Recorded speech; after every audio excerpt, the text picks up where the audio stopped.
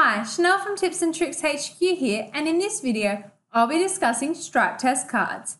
If you're a new Stripe user, you may not understand what these cards are used for, and in this video, I hope to clear up any confusion you may have.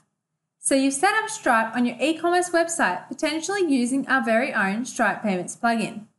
You believe you've completed the setup correctly, but you're wanting to complete a test transaction prior to going live to sell products or services to your customers.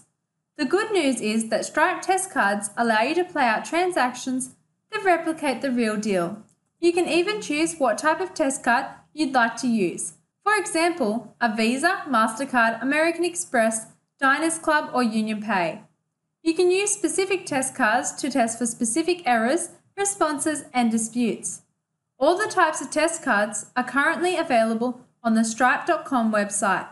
When you complete a test transaction in Stripe test mode, it has no effect on your live mode account. Stripe test and live mode are two separate operations.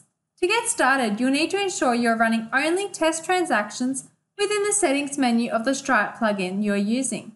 For instance, we're using the Stripe Payments plugin for WordPress, so in the settings menu, we'll need to ensure the live mode checkbox is unmarked. Make sure you double check what mode your Stripe e-commerce software is running. Once that's completed and you've entered your test API keys from your Stripe account into the settings menu of the plugin you're using, you're ready to complete a test transaction.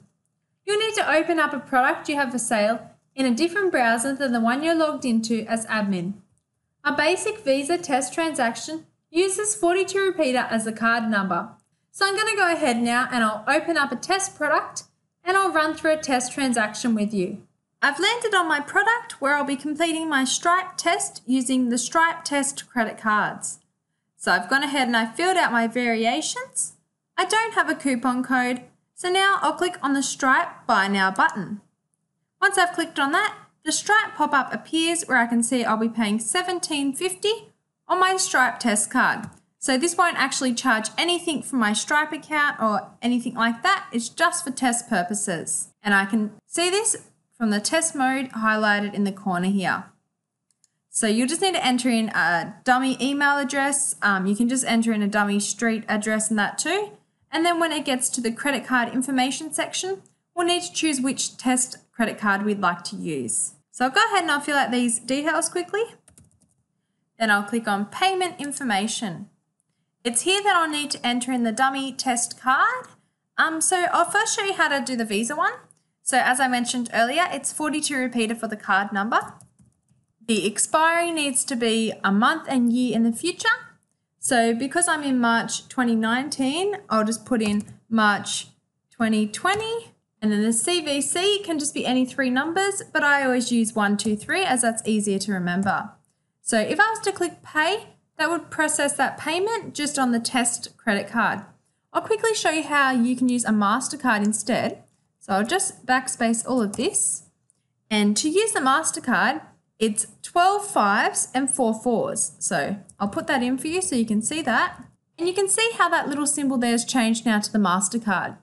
So I could either do a MasterCard or a Visa, or I could go back to that Stripe.com page that lists all the other test cards that I could use, and I could use one of those card numbers. For this example, I'll just be using the Visa card. But please note on that Stripe.com, there's a lot of other cards that you can test with. Depending on your country, you might want to test American Express or Union's Pay. Any of them you can do that by just grabbing that card number, pasting it in here, using an expiry in the future, and a 3-number CVC. So I'll go ahead and I'll do my test payment. I've now been directed to the checkout results page where it looks like just a normal transaction, although I know I've put in my test credit card details, so it's only a test, but this is what your real life customers would see as well. So it gives you a good idea of what your customers will see, and that way you can go back and edit any information that you need to.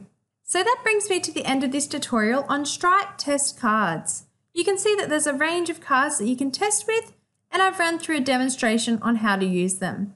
Remember, the expiry always needs to be a date in the future.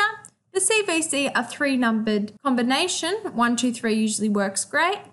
And the card number you can choose from the Stripe.com page, depending on which type of credit card you'd like to try.